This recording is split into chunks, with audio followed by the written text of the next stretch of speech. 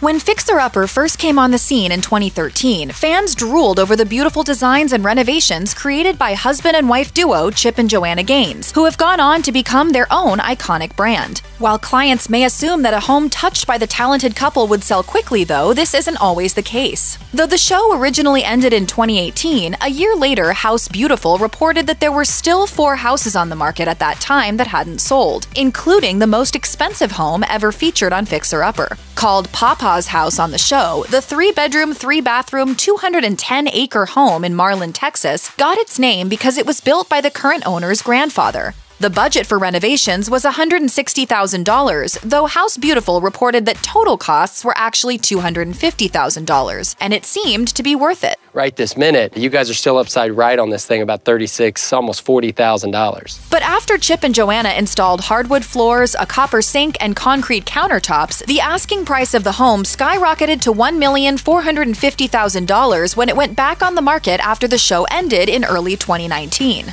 However, according to Realtor.com, it was taken off the market after a full year without finding a buyer. Local realtor Kristen Clements told Insider that the reason these upscale houses from Fixer Upper have a hard time selling is because of the price tag. While Fixer Upper homes often get a lot of traction, Clements said that people are often coming to see the house, not to buy it. I just think it's going to take the right buyer who wants to be in Waco and also who can afford a higher price point. Another high-priced home was the Asian ranch house that was featured on Season 2. According to House Beautiful, the house was sold to the Reeds for just over $262,000. They had a solid budget for renovations, and according to Realtor, when they went to sell the home a few years later, they didn't hold back, listing it at a whopping $739,900. Unfortunately, they set their sights a bit too high, and after dropping the price 5 times, it too was eventually taken off the market in 2020. According to Southern Living, the median home price in Waco, Texas, where Fixer Upper takes place, is around $200,000. So it makes sense that these higher-priced homes aren't selling. Clements told Southern Living that most fans of the show who visit the homes can't actually afford the high price tag. Our honey spot is around that $150,000 to $250,000 range. That's where we'll get people buying right away. While it may be difficult to sell the homes renovated by Chip and Joanna Gaines on Fixer Upper, that doesn't mean they don't make the owners money. In fact, according to Insider, many of the people featured on the show have used the show's popularity to make a profit through renting sites like Vrbo and Airbnb. During Season 2, for example, fans fell in love with a mid-century modern home bought by the Barrett family. According to Vrbo, Josh and Jill Barrett still own the home, but they rent it out for $299 per night. The high price tag may have to do with the fact that the home is famous. Even their listing is titled, As Seen on Fixer Upper, Stay in the Fabulous Waco Mid-Century Modern Home. Another home that has taken the renting route is the ever-popular Shotgun House, which appeared on Season 3. According to Realtor, it was one of the smallest homes on the show at just 1,050 square feet. Although the original owners attempted to sell the home for an astounding $950,000, they are now renting it on Airbnb instead for $325 per night. And with 630 reviews, it doesn't seem that they are having any trouble filling it. And we really want to be the first to welcome you guys home.